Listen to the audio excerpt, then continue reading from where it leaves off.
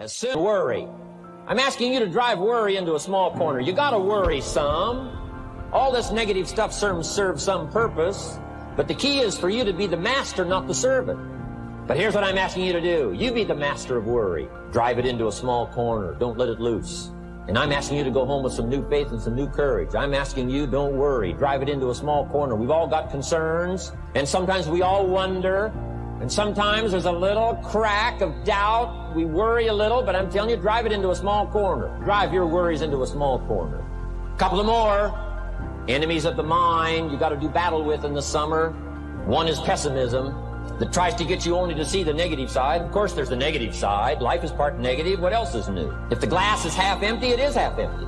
You say, well, I've been only taught to see that it's half full. Well, sure, it's half full. But it's also half empty. I mean, can't you handle that? I mean, that's not too difficult. But here's what pessimism would try to get you to do. Believe that it's only half empty. And when pessimism comes to your mind, you've got to educate pessimism, because pessimism is stupid. Learn from your own experience, right? So the call didn't go well, all the stuff. Guess what they did when they finished that call? They made another call. What else could we do to make it better? How could we possibly improve? This is called the possibility for life change. Starts with education. Don't be lazy in learning. Don't be lazy in picking up the ideas. Don't be lazy in learning from your own experience. One of the major reasons for setting goals is for what they make of you in achieving them. My teacher advised me when I first got started at age 25. He said, Jim, why don't you set a goal to become a millionaire? He said, it's got a nice ring to it, enough zeros to impress your accountant. And he said, I'm here to help you. You're only 25 years old. You've been to 1 year of college. You've got a beautiful family, every reason to do it. Why don't you set a goal to become a millionaire? And he said, here's why.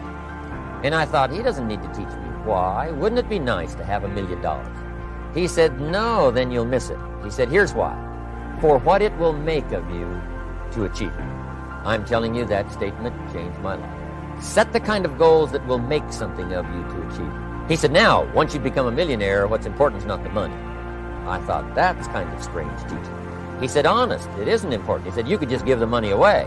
Now, I did better than that. I lost it all. By the time I was 31, I was a millionaire. By the time I was 33, I was broke. But when I lost all my money, guess what? I found out Mr. Schoaf was right. What was valuable was not the money. What was valuable was what I became to earn the money. The skills I had, the knowledge I had about the marketplace, the values that I had going for me. They were more valuable than the money. And here's an important statement to remember. It's not what you get that makes you valuable. It's what you become. So part of the key here is to set the kind of goals that will make something of you. Don't set them too low so that you don't have to grow and you don't have to read and you don't have to try and you don't have to stretch. Don't set them too low. And then don't sell out. Don't go for something that's going to cost you your virtue or cost you your values or sell out your principles. There's a good middle road here to follow. Goals that will inspire, goals that will help you grow, change, develop, and become better than you are. The power of extraordinary performance and demanding of yourself excellent results. This is so important. If you want to live extraordinary, you must do extraordinary. If you want an extraordinary income, you must do extraordinary things. If you want an extraordinary fortune, you must go with the demands of what it takes to have that fortune. If we would ask of ourselves that kind of performance, and you've got to ask it of yourself. I can't ask it of you. I would try to inspire you. I would try my best to share with you what it might taste like, what it's like to finally make your fortune. It happened for me. But here's what you must do. You must demand it of yourself. Society does not demand that you not have a heart attack. But if you want to escape having a heart attack, you must demand it of yourself. Society doesn't demand that you prove your health. You have to demand it of yourself. Society doesn't demand that you jog around the block every morning. But if you want good health, you must demand it of yourself. Society doesn't demand that you read a couple of books a week and improve your intelligence and your knowledge. That you must demand of yourself. Society does not demand that you build a financial wall around your family nothing can get through. That's not a demand of society. But you must demand it. If you wish it, you must demand it of yourself. Society doesn't demand that you learn a list of 10 skills. in order to ensure your own future and the future of your family. Society doesn't demand it, doesn't require it. It is not a law. But if you want the benefit, you must demand it of yourself. If there's some things you've been postponing, some decisions you have just, haven't gotten to, I would ask you to just, take out your journal and just go through, what have I been postponing? It's not going to be better for my health. It's not going to be better for my future. It's not going to enhance my finances. Maybe a problem needs to be solved. I got to decide when I'm going to do it and how I'm going to proceed. I need to get to it. I promise you, if you'll go through some of that list and start making those decisions, your inspiration will start to flow, and those could be very critically important, exciting days.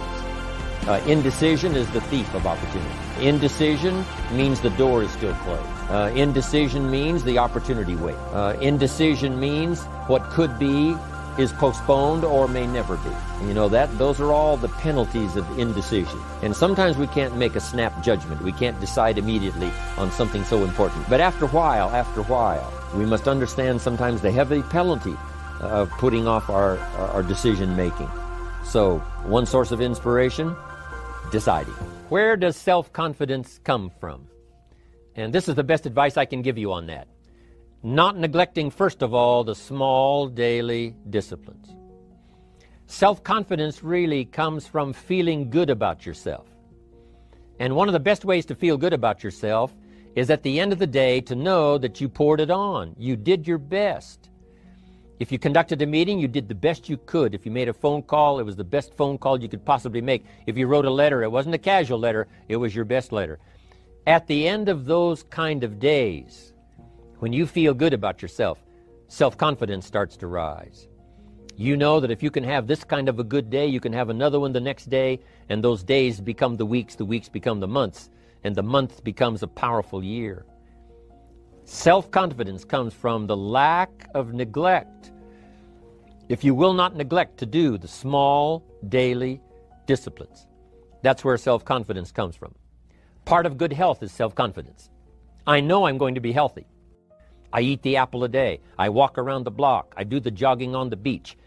At the end of the day, when you've really poured it on and you've done all the stuff, self-confidence grows. That self-confidence affects your health. It affects your future. It affects your psyche. So this is true. One of the great powers is self-confidence.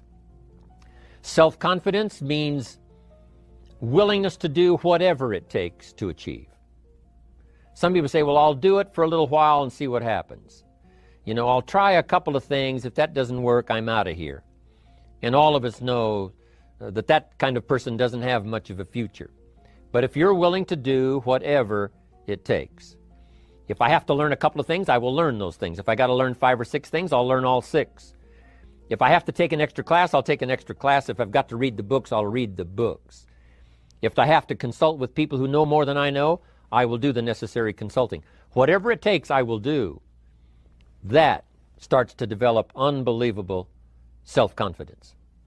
Self-confidence also comes from the ability to rise above your circumstances, to rise above what happens, the petty little things, the discouraging things that would sink everyone else's ship except yours, that would cause someone else to quit early in the day, but you keep going. That kind of willingness to overcome all circumstances, whether it's the little challenges or the big challenges. If you're willing to do that, I promise you, this kind of power will work for you, and in you, the variable, it'll make a difference. Somebody once said, if you took all the money in the world, divided it up equally among everybody, it would soon all be back in the same pockets. Incredible.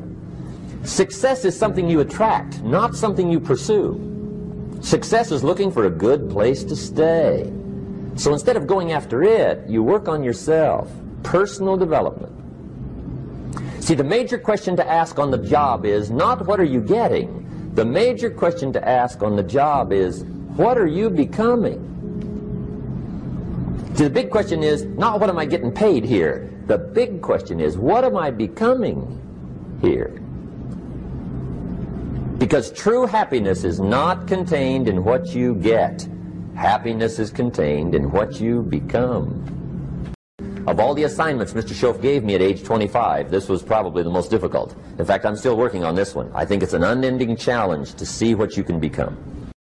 The major key to your better future is you. For a big share of my life now, I didn't have this one quite figured out. Among a lot of things I didn't have quite figured out.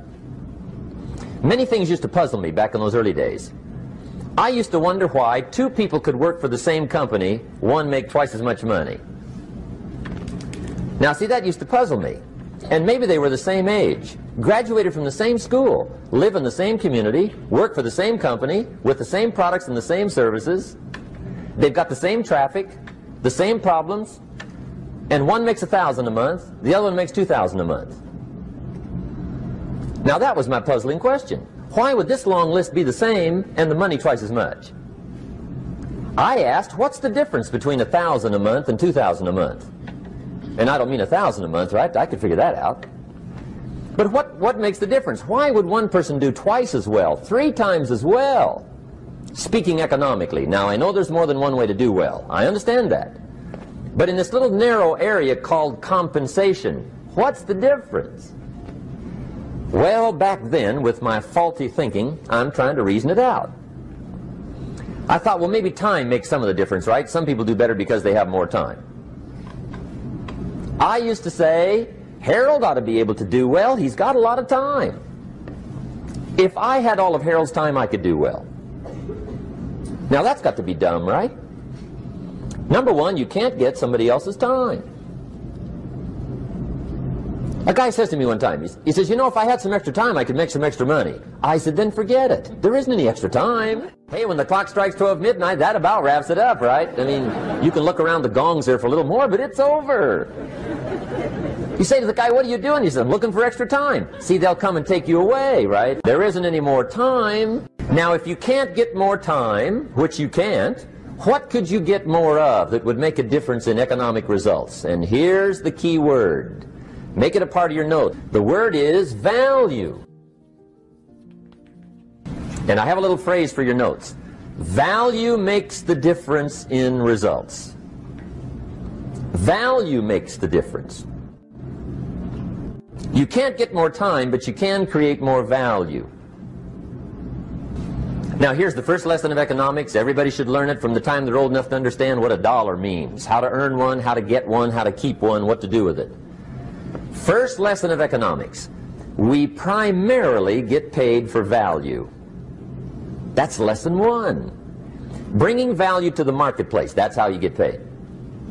You don't get paid for the time.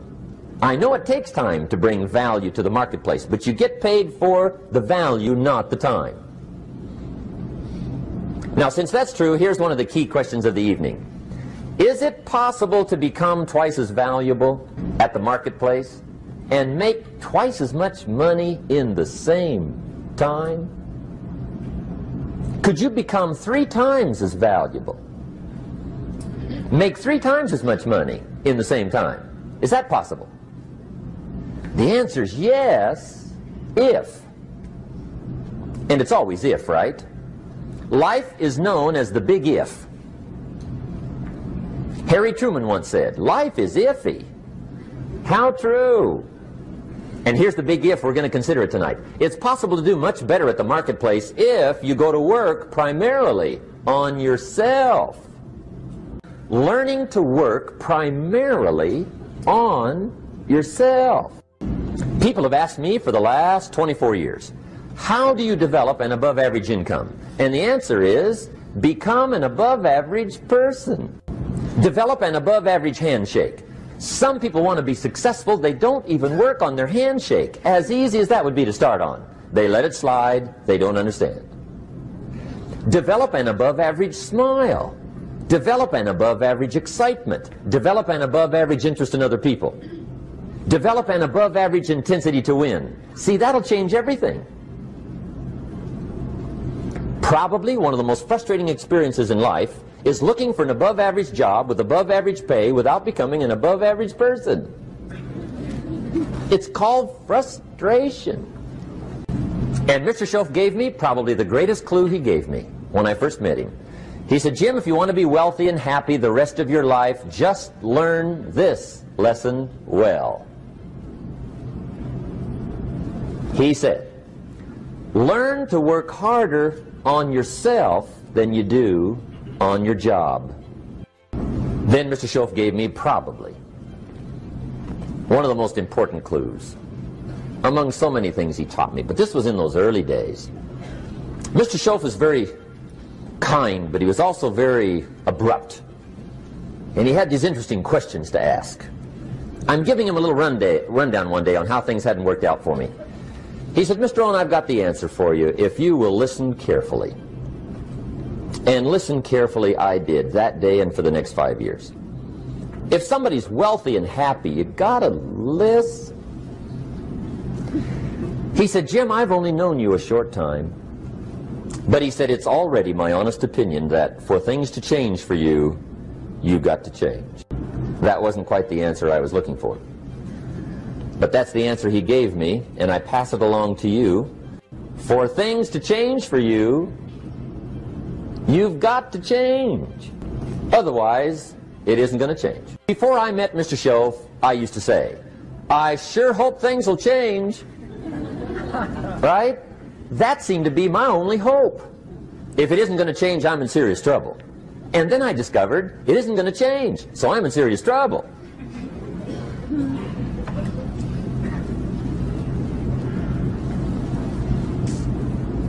See, I can tell you what the 80s are going to be like. You have dropped into the right place. I did a seminar one time for Standard Oil executives and management in Honolulu. And we're having a conference one day on this big conference table. And one of them said to me, Mr. Rohn, you know some fairly important people halfway around the world. What do you think the 80s are going to be like? I said, gentlemen, I do know the right people. I can tell you. So they all listened very carefully. And I said, gentlemen, based on my wide experience, I can really honestly say to you, in my opinion, in the 80s, it's going to be about like it's always been. Aren't you glad you came? That's inside. I don't pass that around just everywhere. Now, of course, I said that to make a point, but I also said it because it's accurate. It's going to be about like it's always been. It isn't going to change. The tide comes in, and then what? It goes out. For 6,500 years that we know of, recorded history, and probably long before that. So it is not going to change. It gets light, and then what? It turns dark. 6,500 years. See, it's not likely to change. And we're not to be startled by that. If the sun goes down, the guy says, what's happened, what's happened? It means he hasn't been here long, I guess, right? It always goes down about this time. The guy says, well, I don't like that arrangement. Well, you got to talk to somebody besides me, right? It gets light, then it turns dark. In rotation, the next season after fall is what? Winter. Pray tell, how often does winter follow fall? Every year regularly for the last 6,500 that we know of. See, it is not going to change. Now, some winters are long, and some are short, and some are hard, and some are easy, but they always come right after falls. It isn't going to change. Sometimes you can figure it out, sometimes there's no way to figure it out. Sometimes it goes well, sometimes it gets in a knot. Sometimes it sails along, sometimes it gets in reverse. See, that's not going to change. The last 6,000 years reads like this: opportunity mixed with difficulty. That's how it reads. It isn't going to change. The man says, well, if it isn't going to change, how will my life ever change? Answer, when you change. And whether I'm talking to high school kids or business executives, my message is always the same. And it goes like this: the only way it gets better for you is when you get better. Life seemingly does not wish to waste success on the unprepared.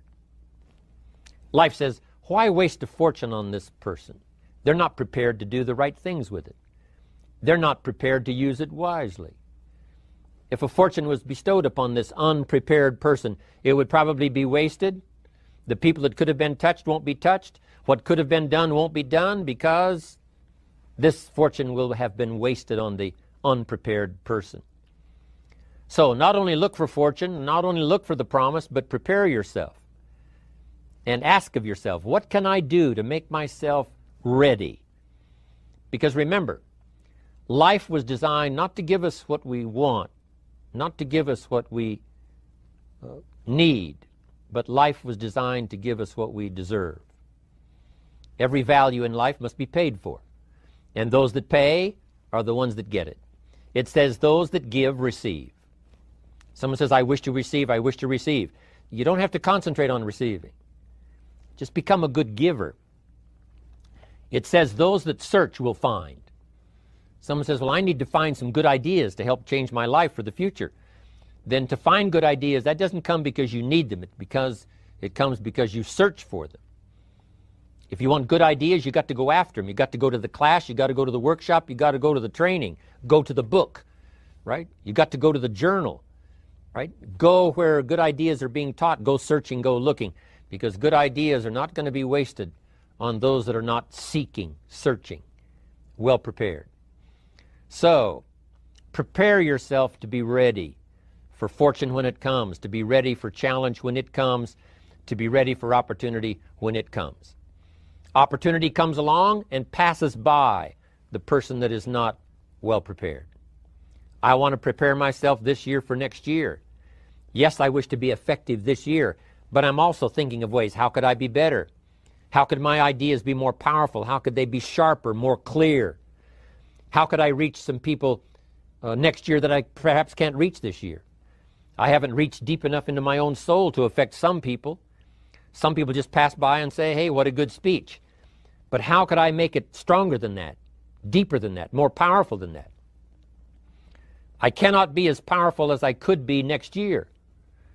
You know, you can't go to the 10th grade in the 5th grade.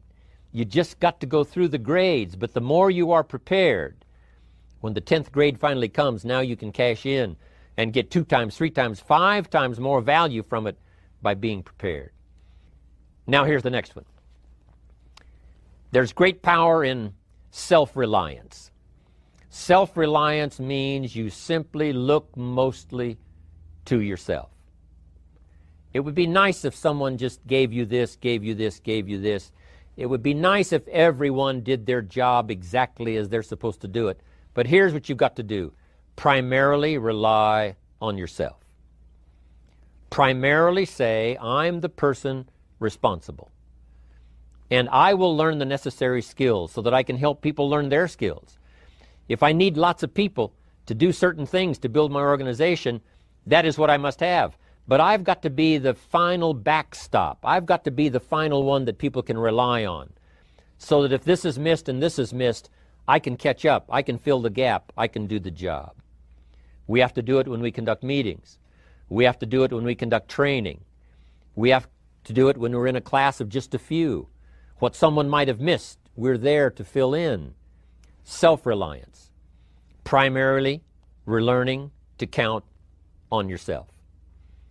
So that you can do this, never complain and never explain. Here's the next key power, and that's image. There's many parts to image. The image that others see you as, the image you have with other people. And it's very important how other people see you. If they don't see you as a leader, chances are they won't pay attention. If they don't see you as being in control, chances are they won't have the trust. If they don't see you as knowing where you're going, what you want to accomplish, they probably won't follow. But if people can see you, if you have the image of someone that's in charge, in control of your life, your future, your destiny, in control of the situation, if they see that, that kind of image is powerful. It helps to win the day. It attracts other people. People want to be around people that are in control, that are powerful, but they know how to use their power. Influential, but they know how to use their influence. That kind of image is important. But here's a very important image, and that is your image of yourself. The way you dress, the way you talk, the way you think, your capacity for learning, all of that is an important image that you have of yourself. The image that you have that if it needs to be learned, you could learn it. If there's a book that needs to be mastered, you could master it. If there's a skill that needs to be learned, why couldn't you get busy now and learn that skill? That kind of self-image, that I am continually trying my best to be the best I can. Because one of the most important places you have to look is into the future, yes. You got to look into the past, yes. You've got to look around, yes. But one of the most important places you have to look is in the mirror.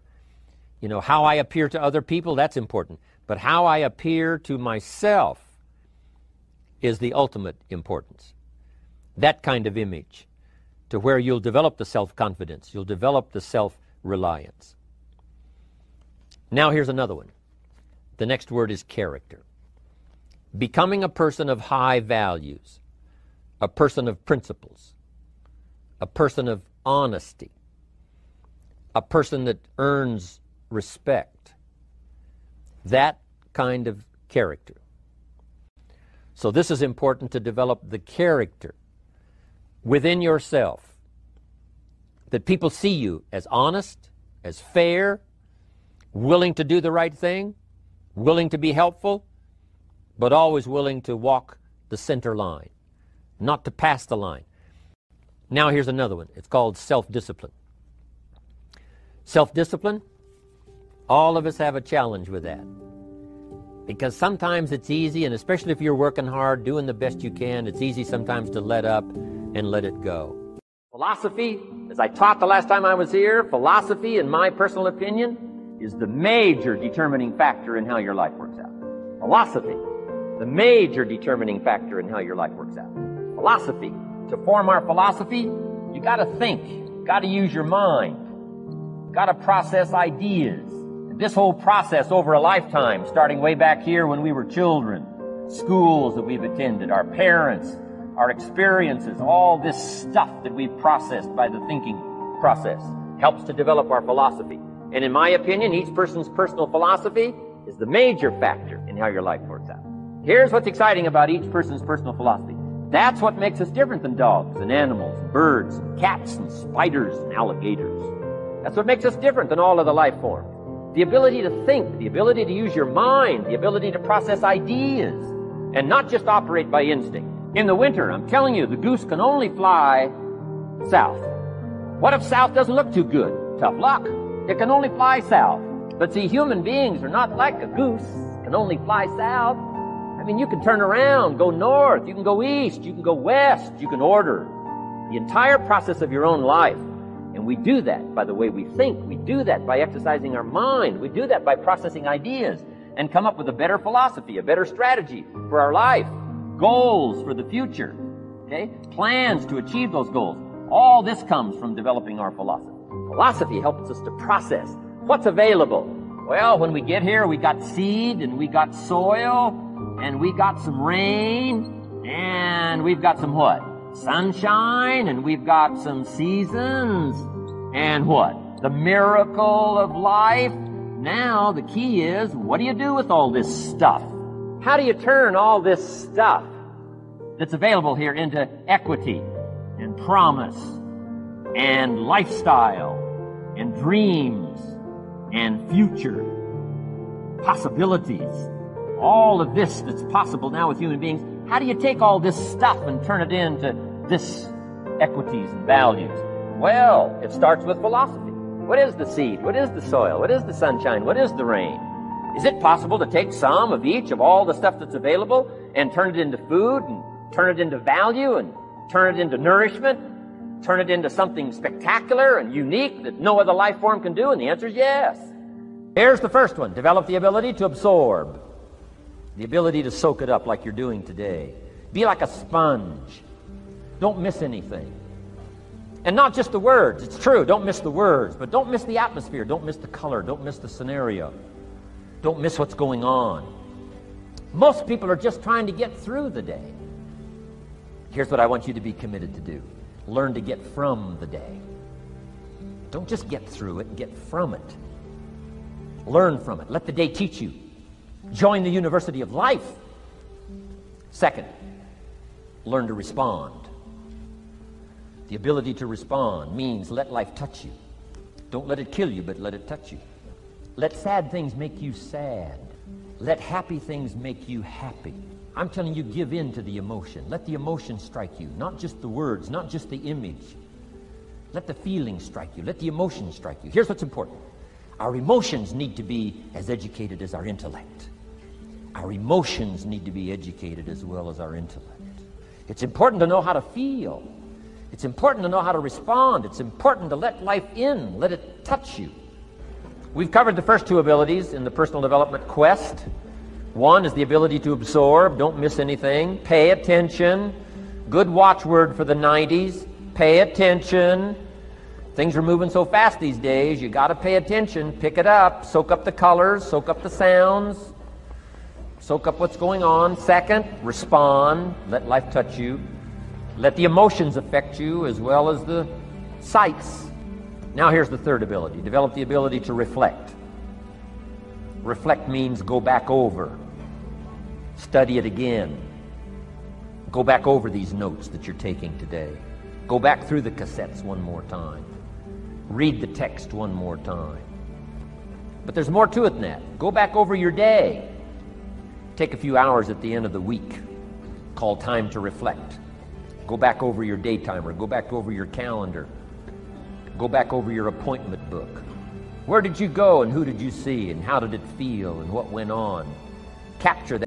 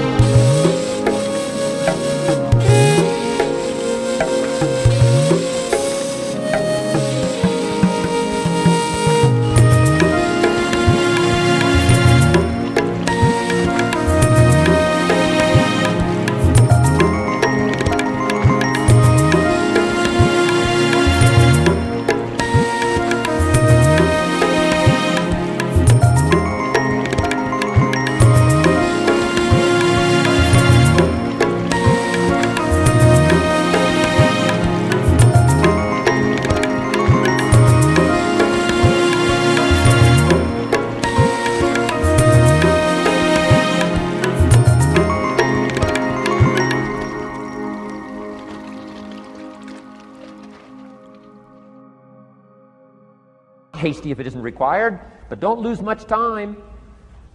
Here's the time to act. When the idea is hot and the emotion is strong. That's the time to act. You say, Mr. Rohn, I'd like to have a library like yours. See if you feel strong about that. What you got to do is get the first book and then get the second book. Before the feeling passes and before the idea gets dim, action pronto, action immediate, action as soon as possible. Because if you don't, here's what happens. We call it the law of diminishing intent. We intend to when the idea strikes us. We intend to when the emotion is high. But now if you don't translate that into action fairly soon, now the intent starts to diminish. And a month from now it's cold. A year from now, can't be found. So act. Set up a discipline when the emotions are high and the idea is strong and clear and powerful. That's the time to set up the discipline. Somebody talks about good health and you're stirred. Says, right, I need to get a book on nutrition. Get the book before the idea passes and before the emotion gets cold. Go for the book. Start the library. Start the process. Fall on the floor. Do some push-ups. Action. Got to take action. Otherwise, the wisdom is wasted. Otherwise, the emotion soon passes. Unless you put it into a disciplined activity. Capture it. Disciplines is called how to capture the emotion and how to capture the wisdom and translate it into equity. Disciplines. Now, here's the last ability. Develop the ability to share.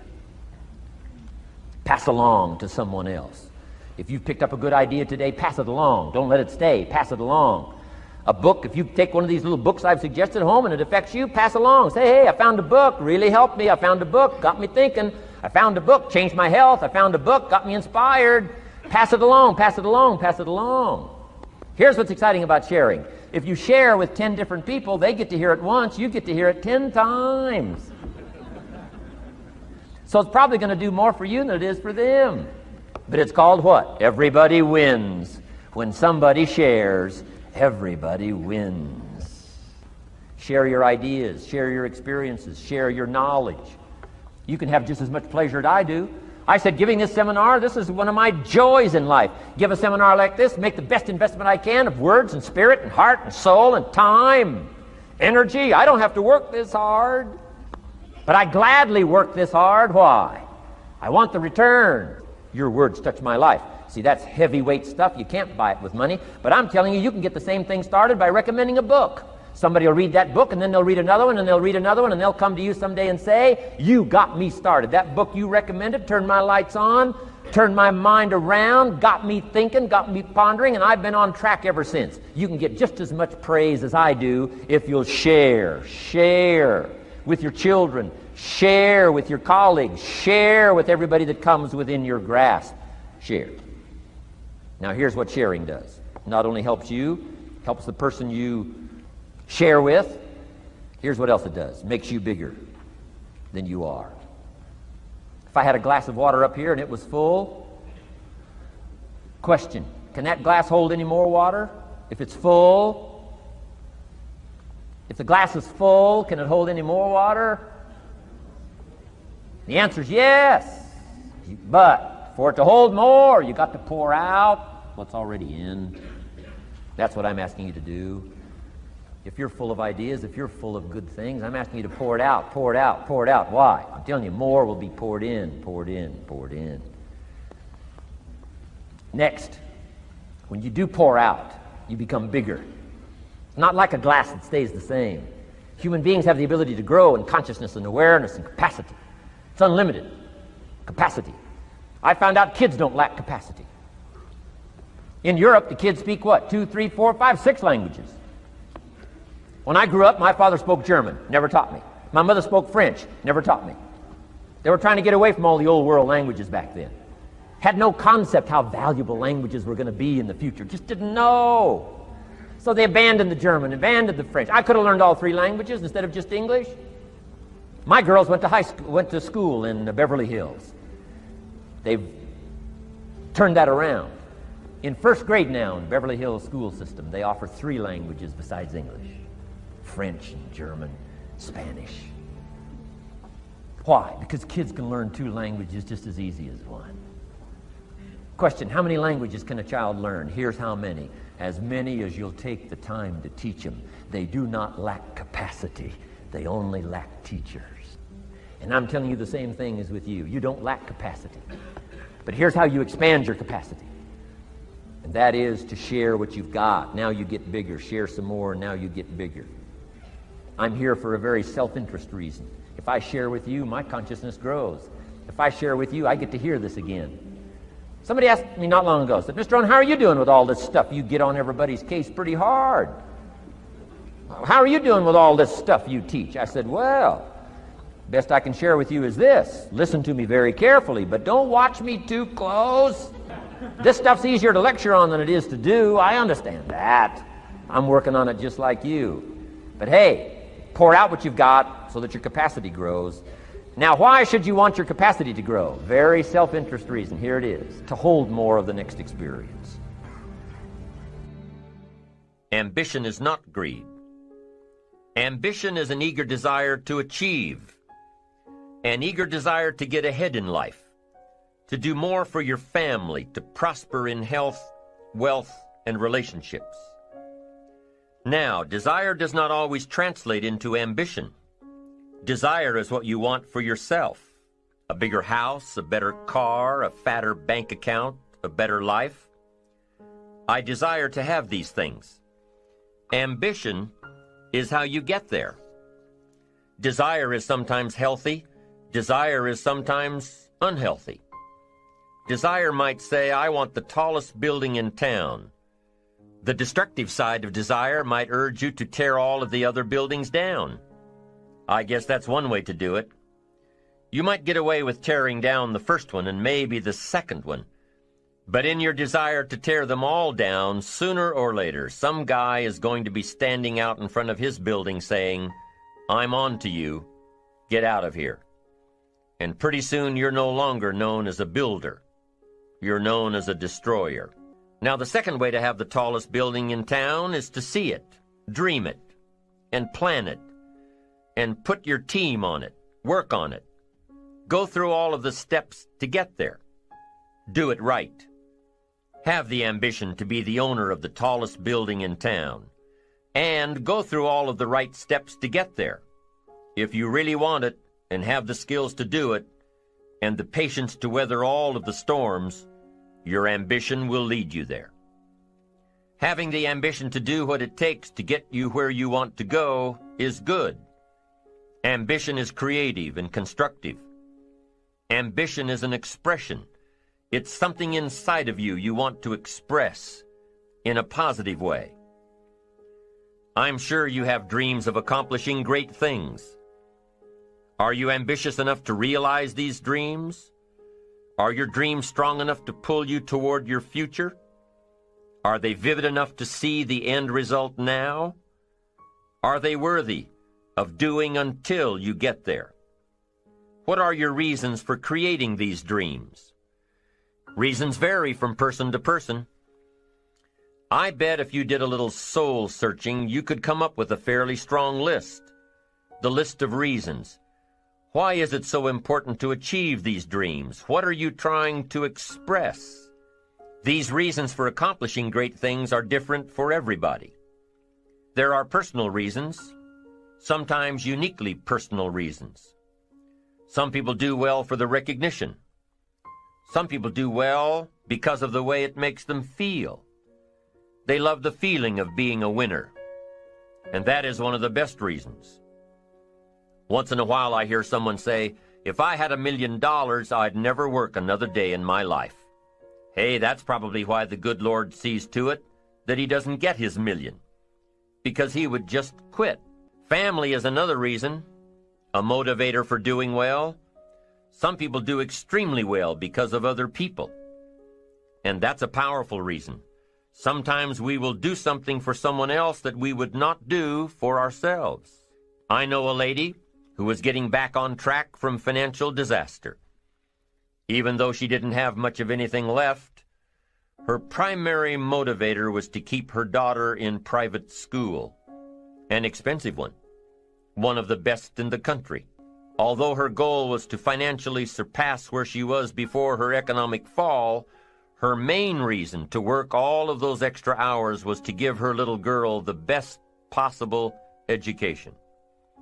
As you can well imagine, wanting to do something for someone else led her to all sorts of other accomplishments as well. How fortunate are the people who find themselves greatly affected by someone else. It's powerful. What has you getting up early, hitting it hard all day, and staying up late? What has you inspired?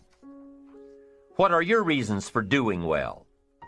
What's at the core of your quest? What is the power behind your ambition?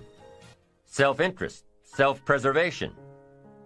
As human beings, we can't help but be interested in our own self-preservation. We can't help but be self-interested. It's one of the strongest urges we have. Interested in our preservation, interested in our development, interested in our success. There's certainly nothing wrong with self-interest, but here's the clue. Self-interest must be enlightened as to what truly serves us best. When I found out that self-interest was okay, that was a big relief to me.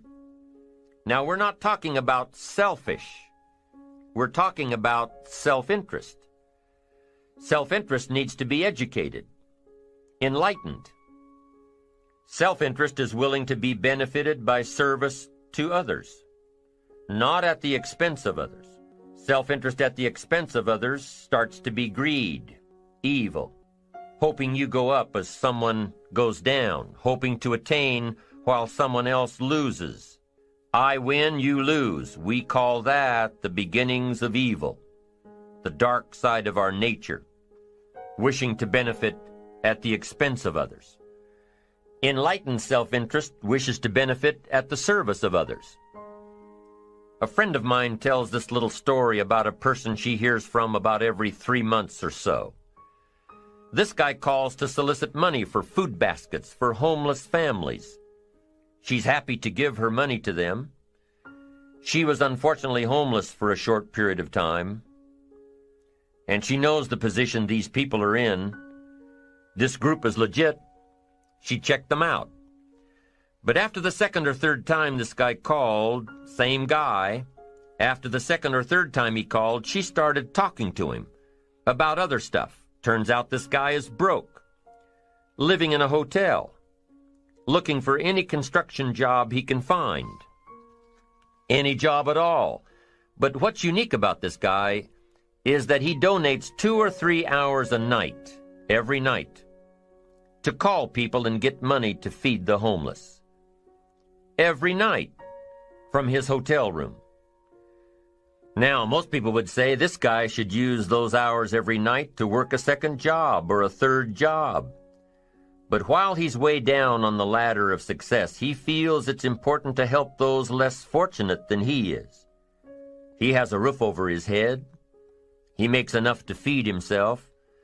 And my friend says that every time she talks to this guy, every 2 or 3 months, he's doing better. He's digging himself out of debt. He's starting to save money. He thinks he'll be able to move into an apartment in another month or 2. Now, recently an interesting thing happened. My friend was talking with an associate of hers. She's single, lives in a big house, needs to find a handyman to help her out on a regular basis, someone who can build an addition onto her house. So my friend told her about this guy.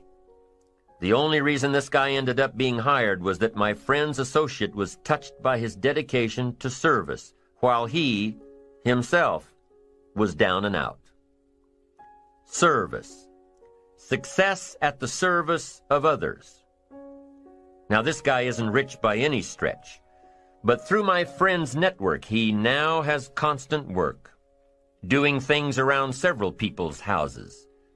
And now he's in a place of his own. And guess what he does every night? He's still making phone calls to get money to feed the homeless. What great character this man has. Enlightened self-interest leads to wealth. Self-preservation leads to poverty. Somebody says, well, I can't be concerned about other people. I have to pay attention to myself. Well, then you'll always have to. Somebody says I can't be concerned about other people's bills. I've got enough worries trying to pay my own. well, then you'll have to worry about them for the rest of your life. The best way to get that monkey off your back is to turn your attention around. Once I understood some of this stuff, I'm telling you, it revolutionized my whole life. Now, self-interest is okay, yes, but here's what self-interest must be if you truly want to be happy. It must be enlightened. It says, don't keep your attention on yourself if you want your life to work out well. Turn your attention to others. In your own self-interest, be enlightened. Truly act in your own self-interest by making an investment in service to others. Next, if you wish to receive, now there's nothing wrong with wishing to receive. It's part of self-interest. But here's the enlightened part. If you wish to receive, you must give.